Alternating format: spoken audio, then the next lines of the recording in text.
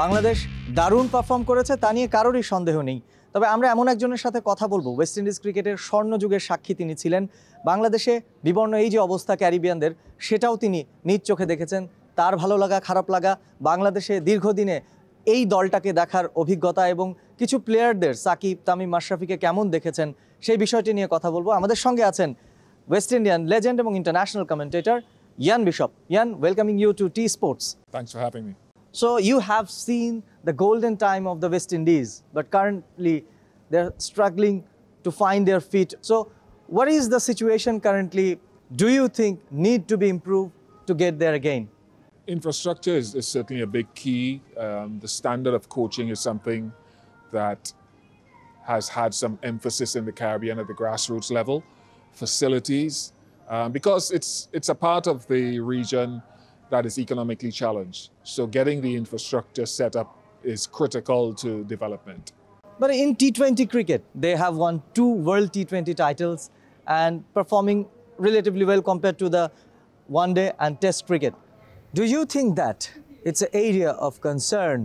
Well, T20 cricket sits quite nicely with the West Indian athleticism, the power that many of our batsmen can generate.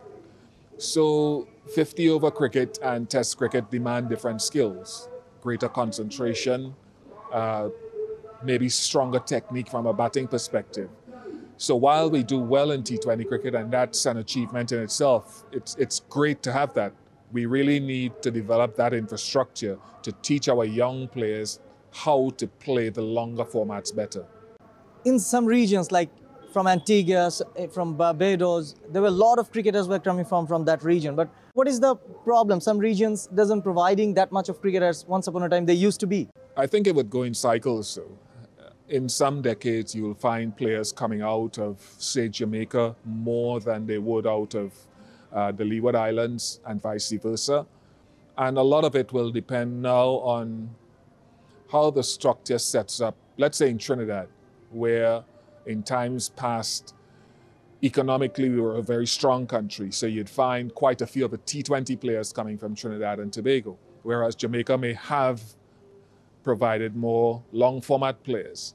So I think it really just depends on how well we can go again, setting up those structures across the islands. They're all independent countries, so you can understand the challenges of travel, of different currencies and all of that. So it's a work in progress, but I can assure everyone there's still, in spite of what we've seen here, there's still bowling talent in the Caribbean. The batting is a problem.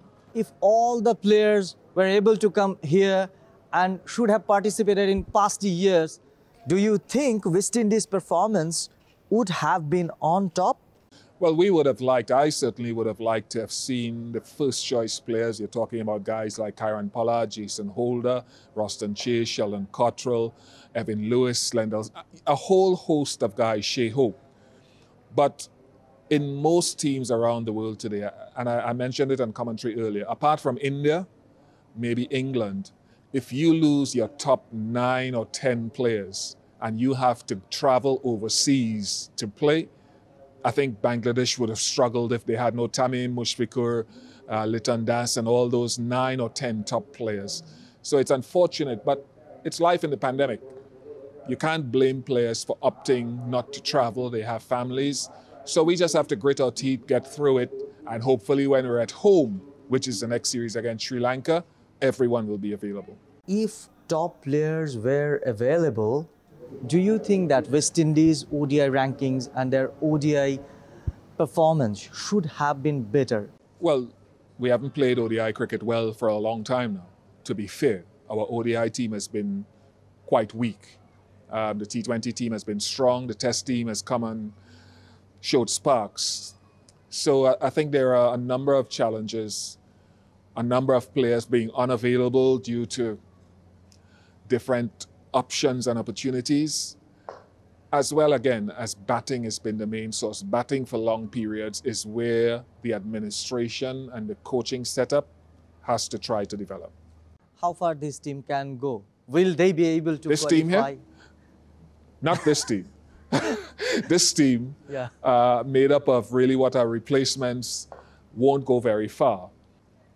What West Indies is hoping to happen, what I'm hoping to happen, is to see some of our first choice players. You're talking guys like Nicholas Puran and all of these guys. Shimron Hetmeyer coming back into the fold and really committing to the long term for the development. If you can get an Andre Russell, a Sunil Narayan, all of those players will make this. Had it been the first choice team, I'm not guaranteeing a victory for West Indies, but you'd have seen a lovely quality of cricket. If things are going like this, their World Cup qualification will be at risk, you know that. Well, it is at risk. They know that. They had to qualify for the last World Cup in the qualification tournament in Zimbabwe. I think it's good that we've had the ODI Super League. Bangladesh, it's great that Bangladesh have gotten someone to tour here to get back into international cricket, because players have been unemployed for nearly a year now. So I think it's very noble of the West Indies to have managed to send a team to get international cricket going in Bangladesh. Fingers crossed, the tour will get through the bubble without incident, because that is absolutely critical, so people understand Bangladesh is safe to tour. You've been somewhere after the resumption of cricket, after the COVID pandemic. You have seen some atmospheres in England, in New Zealand, and here in Bangladesh. Do you think that cricket is right now in a position to continue? It has to. Otherwise, look, for example, if the West Indies board, and I'm not a board person, but I think it's common sense, if the West Indies did not get the invitation to go to England, they could have just gone into receivership, because there's no revenue stream. Bangladesh cricket needed to get something going. The broadcasters needed to get some activity as well. So look, even in the NBA, National Basketball Association of America, they are challenged as well. They are playing through a pandemic, so they've had to get bubbles, they've had to get protocols in place. They're still getting infections. Cricket has been fortunate in that we haven't had too many. So it has to happen. This is just the way of life, at least for the foreseeable future. Where the life is changing, as well as Bangladesh, they have changed. Look at us, we're social distancing. Yeah. From 2000, Bangladesh, they're the 10th test member. Before that, Sri Lanka came in and get rivalry to India and Pakistan. With three of them having been there previously, after the inclusion of Bangladesh, how much it has changed in subcontinent, the scenario? How far Bangladesh are from those three countries, do you think? Bangladesh have certainly gotten better at home in Test cricket. They've gotten better in white ball cricket across the board. One of the things they've got to look at is getting their fast bowling going. If you have to win, if Asian countries are to win overseas, in the Western countries, they must have fast bowling. Look at what India have done, right? So I think with Otis Gibson here, that has been a primary focus, so that's good. The batting is getting better. It'll still take time, but Bangladesh have definitely become more competitive across the globe in white ball cricket and at home in test matches. Okay, another thing, like you have seen Shakib over the years, and you have put him your ODI team of the decade before Ben Stokes. And what significance have you seen in Shakib? It's just, you look at the World Cup, over 600 runs in the World Cup, batting at number 3 at a very good tempo, 11 wickets as well. So he's proven himself to be an excellent all-round player. His consistency with the bat, I think, is the main thing, and he doesn't fail often with the ball. So it's no surprise. I think people talk about it as a surprise. Oh, Shakib's done well. Shakib's an excellent player across formats, so great for Bangladesh cricket. Why would you put him in ODI cricket's great all-rounders list? Great. Give him some time before we start ranking him there. I think he's right up there in that top group right now, and he's still active.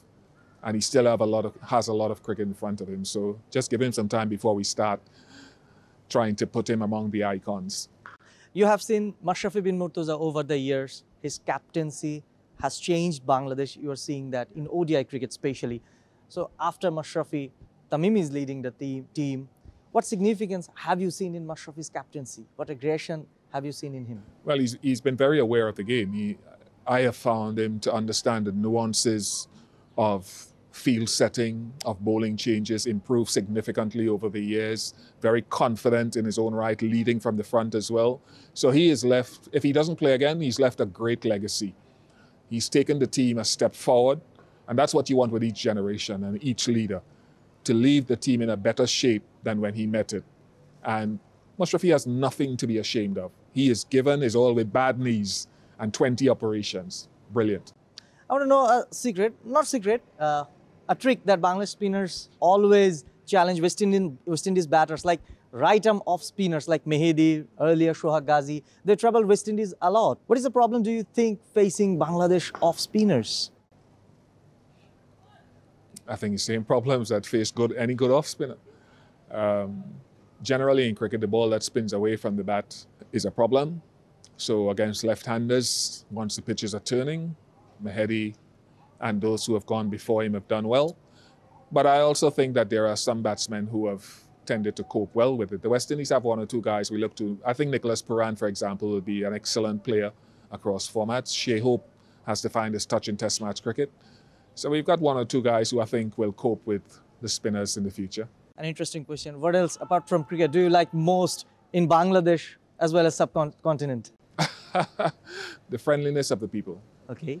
The cricket fans on social media that I interact with have been very kind, understanding, respectful. Because what I find on social media, people tend to be disrespectful because they are not positioned where you are.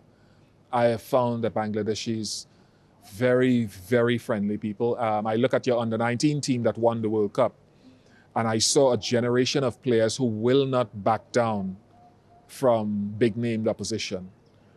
And that reminds me of India's charge forward with Dravid and Tendulkar, Laxman. No backing down in the face of great names. So I think everything in terms of cricket in Bangladesh is on a good footing. Like Alzari Joseph and Shimron Hetmeyer, they were the part of that champion West Indies team who played in Dhaka in 2016. Do you think that that World Cup winning team, you are mentioning that Akbar Ali, Shahadat Joy, Tanjid Hassan Tamim, they will be able to push themselves in senior team? It depends. I remember talking to Khalid Mahmood, who was in South Africa with us, and he has a lot to do with the development of these youngsters in Bangladesh cricket, right? I'm sure he's very aware of it. What is important for those young players, and it's something that I'm big on, it's not necessarily the coaching, because I think that's there, it's the mentorship. Getting those young players to understand the game by attaching someone they look up to and respect to keep them on track and to point them in different directions at different stages. If they have that, all the other stuff is taken care of. Any special foods or any menus you tried in this area? No, I'm a very picky eater, so I just stick to what I know. So the curries, I'm okay with that. But we enjoy you most. We love hear you on the microphone whenever anything is happening in cricket grounds. So thank you very much for coming. Thanks for having me. Yeah. কথা বলছিলেন ইয়ান bishop, তার অভিজ্ঞতা এই সাবকন্টিনেন্টে বাংলাদেশকে দেখা এবং একই সঙ্গে সাকিব আল হাসানকে তিনি ওডিআই টিম অফ দ্য ডেকেডে রেখেছেন। সেটাও বাংলাদেশের জন্য অনেক বড় প্রাপ্তি ইয়ান বিশপের কাছ থেকে।